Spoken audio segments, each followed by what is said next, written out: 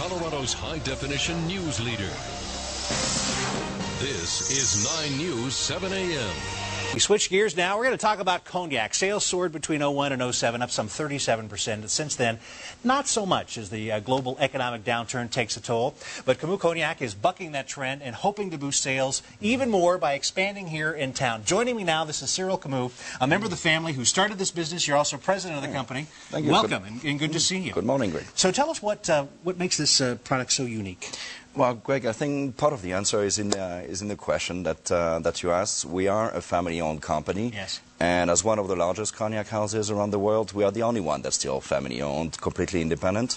And that means something to the consistency of the quality of the product, and also the fact that we are very much wine growers, product driven. So we have our own styles of cognac, which I think would be best described as lightly oaked, very approachable, right, but very fragrant. Well, it is very fragrant. We're not going to drink any right now.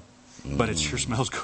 Right. It smells very good. Your cognac is sold in, what, 140 countries, on board 50 international flights all over the world.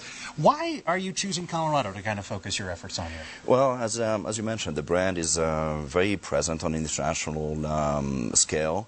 And the U.S. is really the last country where our brand has not been so well positioned so far.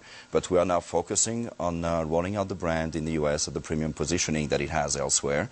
And Colorado is one of those key markets in the U.S. that could both drive the volumes, sure, but establish the image of the brand as well. Well, Gary and I were talking. Gary likes it on a cold winter's night in ski season. Yes, Very it is good.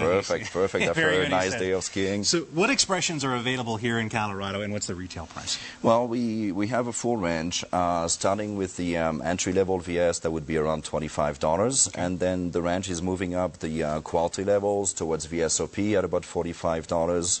The XO would go at about $120, and here you're really getting into the very premium end of the market. But we also have, and that's quite unique in the U.S. market, we have a single estate XO cognac that goes for about $140. That's beautiful, that's for sure. And the future looking bright for your company?